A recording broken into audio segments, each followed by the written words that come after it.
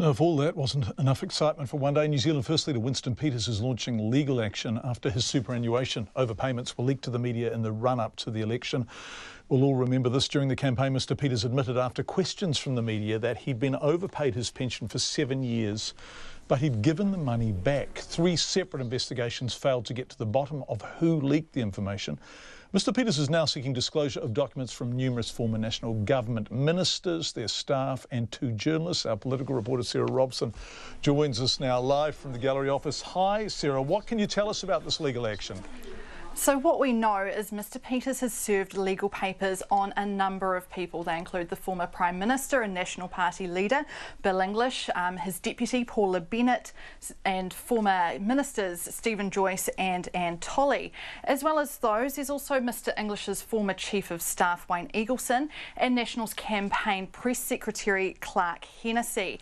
MSD's Chief Executive, Brendan Boyle, is also there, as well as 2 journalists, News Hub's Lloyd Burr and Newsroom's Tim Murphy. What we know is Mr Peters is seeking a raft of information in a process known as discovery. That information includes phone records, emails, draft sort of notes and that sort of thing, and any other documentation. So the serving of the legal papers is a preliminary step in this process, and if any court case does eventuate, it looks like it will be taken under the Privacy Act. Right, all of this has happened this afternoon. Have we heard from anyone involved, Sarah?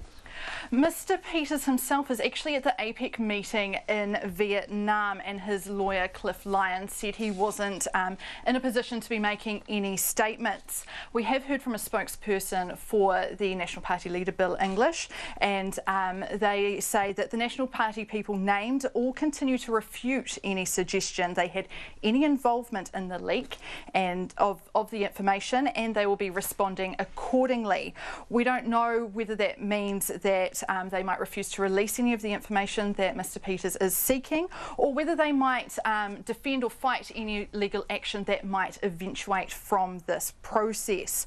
In a statement, Clark Hennessy said that he strongly denies any involvement in this matter or in anything to do with Mr Peters' personal life.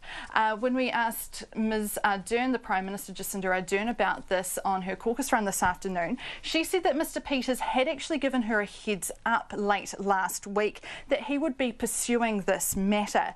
She said she didn't have the full details, but she was aware it would be happening. However, she said it was a personal matter for Mr Peters and she wouldn't be making any further comment. Now, one interesting note, the legal papers were actually signed by Mr Peters' lawyers on the 22nd of September. So, of course, that was the day before the general election. Sarah Robson live from our gallery office. Tim Murphy from Newsroom posted a tweet of a photo of himself on Twitter being served with the papers. All of this happening this afternoon, although, as Sarah said, the papers were signed September 22nd.